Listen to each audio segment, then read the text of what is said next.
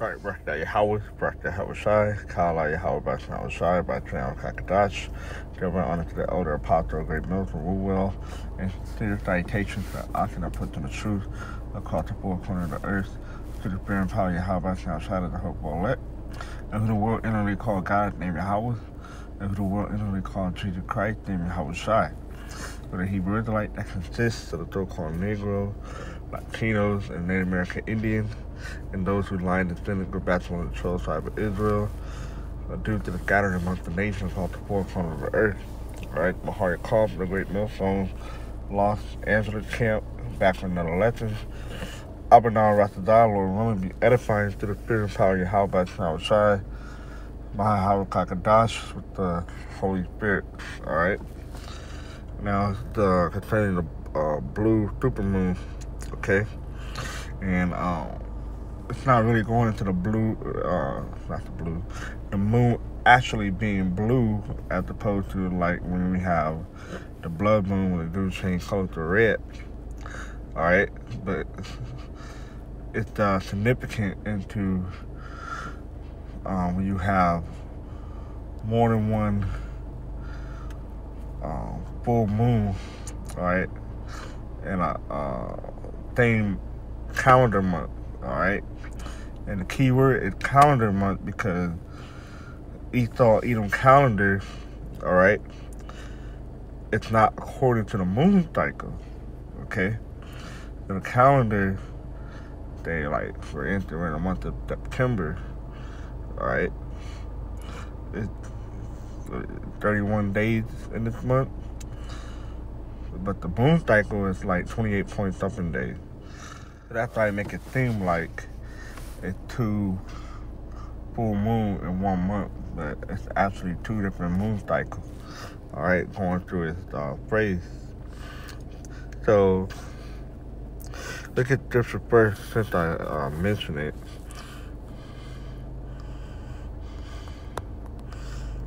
Change time. This is Daniel 7:25. Alright.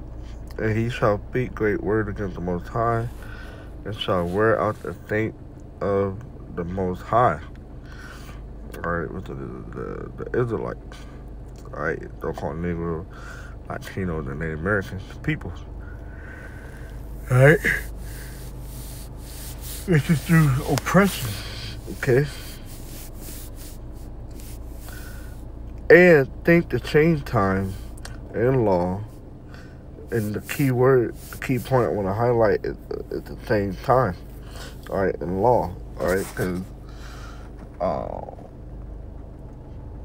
some of the law is dictated by the lunar cycles, okay, like keeping the Sabbath, all right, high holy day that's based on the lunar cycles, all right, based on the moon cycles, okay.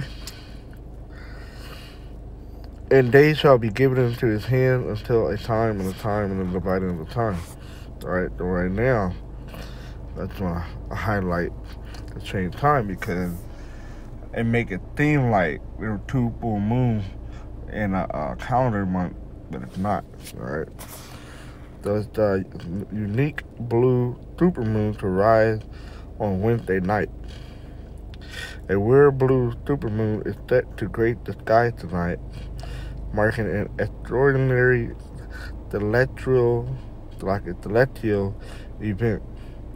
This phenomenon combines a supermoon, where the full moon comes within a day of its closest point to the earth, and a blue moon. Right, because it makes it seem like it's bigger than it normally is because the how the moon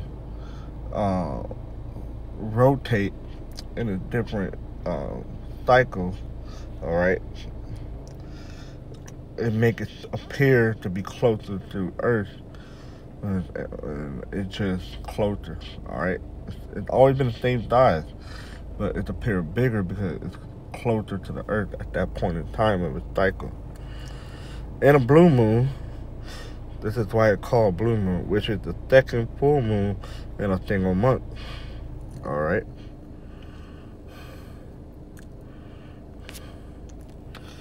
So I'm gonna keep reading. Let me get this article right here. The spiritual meaning of a blue moon plus ritual manifestation. Alright, then when you go down here,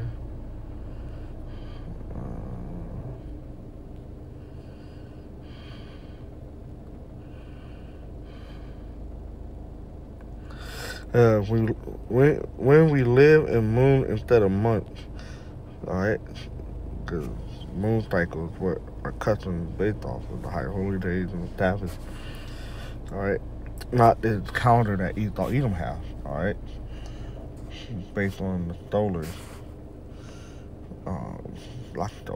based on the sun cycle. Typically, there is only one new moon and one full moon. Okay, each month, right? The new moon represents the beginning of the moon cycle, and a full moon represents its halfway point in its cycle. Each month, totaling 12 months a year. I mentioned that real quick. The rock 39. That's 39. 43, right? Or Ecclesiastic cusp.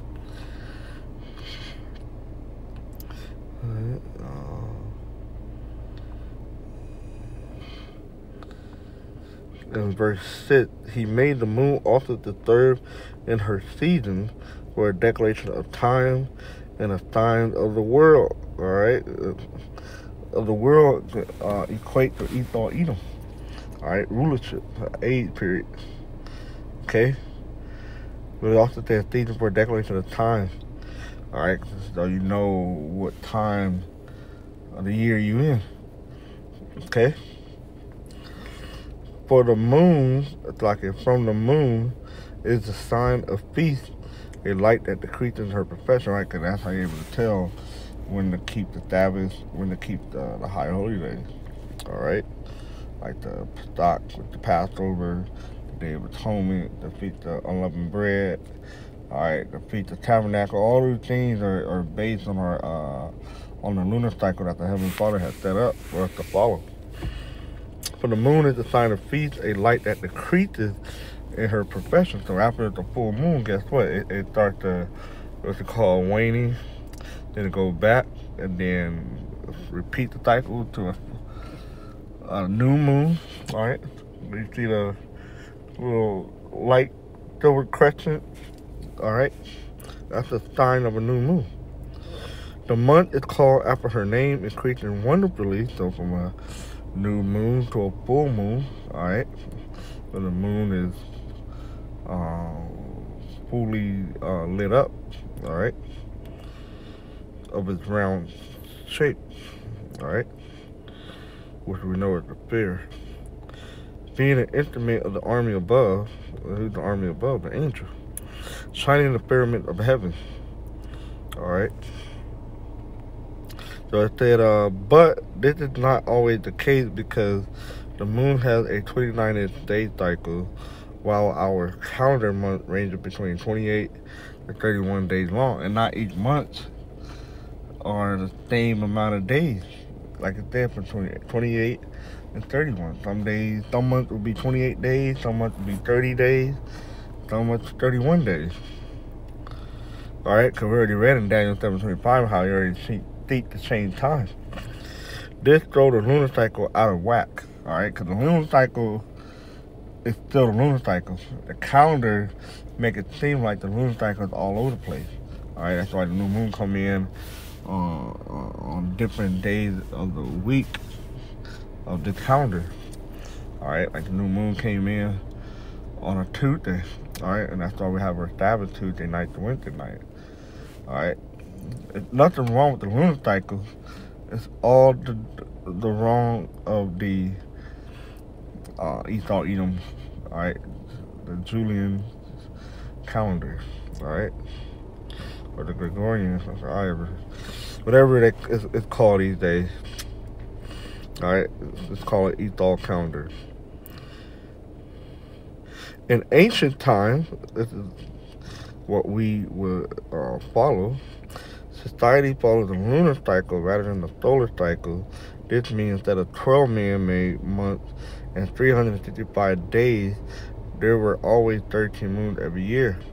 In the year that we have a blue moon, alright, which means it just simply means an extra full moon, alright, in a one calendar, in a 1 month calendar of Edom, alright, his calendar. Okay.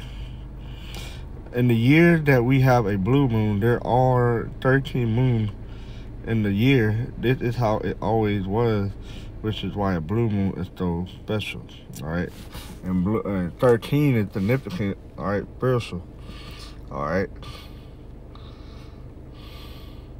And the elite hate the number 13. Alright.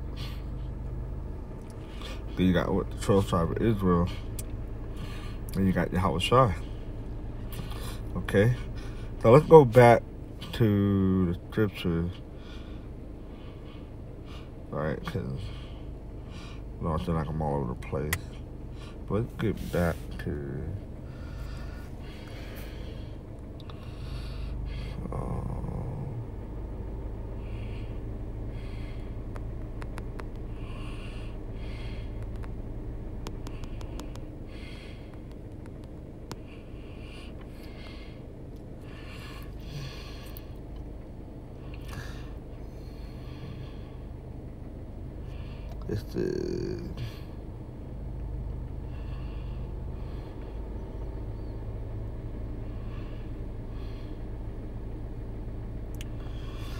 that's not it.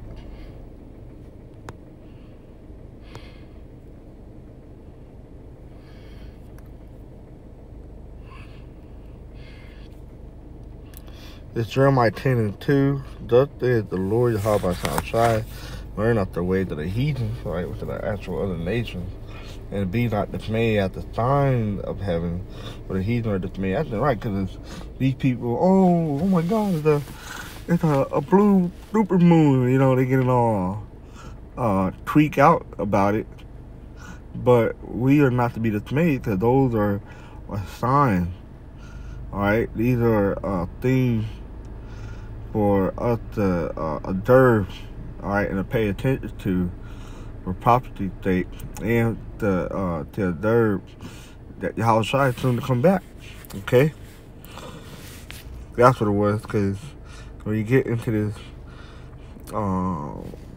article right here, it said that impact on natural event, the moon appearance tonight isn't just a spectacle for sky gazers. It has real world implications. Specifically, this full moon raised concern about potentially worsening the storm surge from Hurricane Idalia, which hit Florida Gulf Coast earlier this morning. Right, because you have the moon cycles, alright, which dictate the wave tides, alright, the water and the ocean and stuff. Alright, that's why I say somebody's lunatic, because the lunar cycle, alright, the vibration, alright, to the water in your body, alright, which make you go lunatic, alright. Lunatic go back to the word lunar with the moon. The moon gravitational pull already influences ocean tide, and a supermoon amplifies this effect. So yeah, check out the movie Moonfall. Alright, that's never gonna happen, but just the fact that the moon was so close to the earth, it caused tsunami. Alright, would prove that the moon can change the tides of the ocean. Alright, leading to heightened high and low tide, like I just did. Forecasters are predicting storm surges of up to 8 feet due to the hurricane. Okay, so I thought that was interesting, because the scripture right here, all right, Luke 21 and 11. All right, which is part of the prophecy of Yahushua coming back, which he said himself. It's written in red. And great earthquakes shall be in diverse places, and famine and pestilences, and fearful sight, and great sign shall there be from heaven. All right, so that's part of it. Now the next one is my last scripture. I gotta get back into work from lunch. It said, Act 2 and 19. And I will show wonder in heaven above, right, atmosphere up in the sky, and signs in the earth beneath, blood and fire and vapor of smoke. Okay? The sun shall be turned into darkness, and we know what that's going into. But the point I'm going to read to the last part, before that great and notable days of the Lord come. All right, well, I want to get that other scripture where Steve Warren. I gotta get back to work. Let me get this real quick. Steve Warren. Yeah, 21 and 25. That's what I really wanted. Alright. And there shall be signs in the sun and in the moon. We're talking about the super blue moon tonight. And in the stars, and upon the earth distress of nations. And that's going on, especially Africa. With perplexity, the sea and the wave warn, because the moon dictate the sea tide. All right, that is all point to the indication of the Yahushua return, and it's only gonna increase and get worse. All right, because these are the beginning of sorrow, like Matthew 24 said. Second chapter 15 said these are the birth pain, not gonna slap for a moment. So we're heading into the birth pain where it's not gonna slap for a moment. So with that, let's say shalom.